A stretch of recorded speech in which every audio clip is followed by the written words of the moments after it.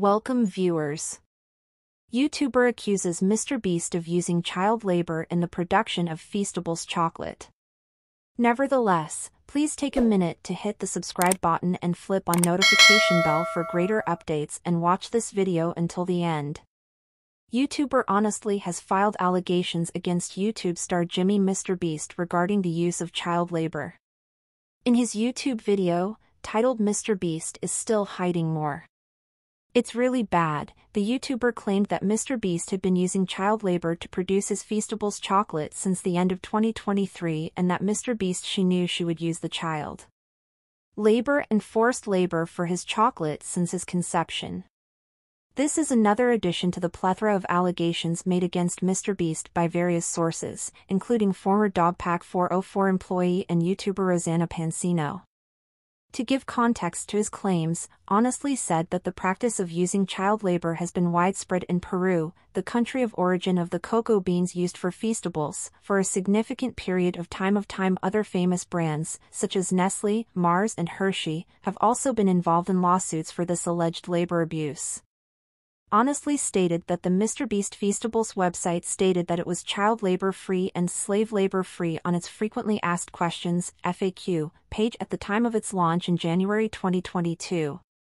April 2023, a page dedicated to his free production slave was also present on the website. However, from October 2023, these mentions have been removed entirely. Since then, there has been no mention of ethically sourced ingredients on the website.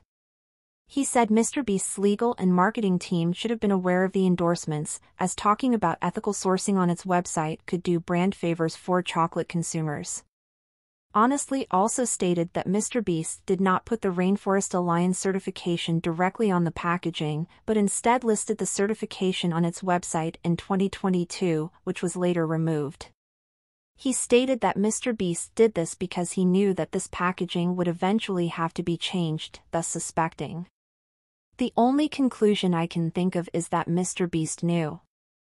I knew that one day they would get rid of this certificate.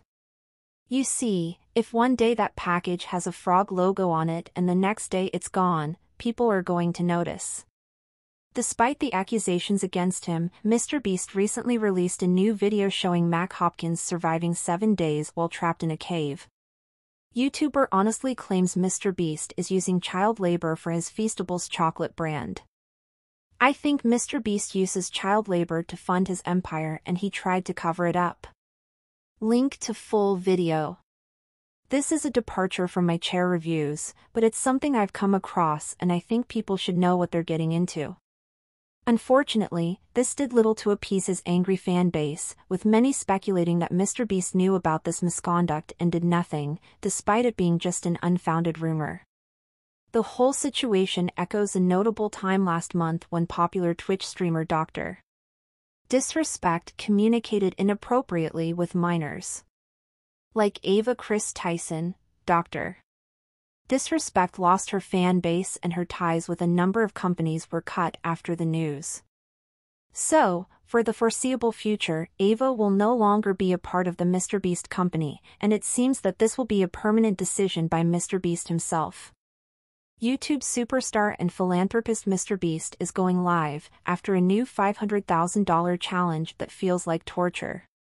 Almost everyone who uses the internet regularly knows Jimmy Donaldson, aka MrBeast. The influencer has been responsible for some of the craziest stunts on YouTube, which has pushed the content creator to become one of the most successful contributors on the platform.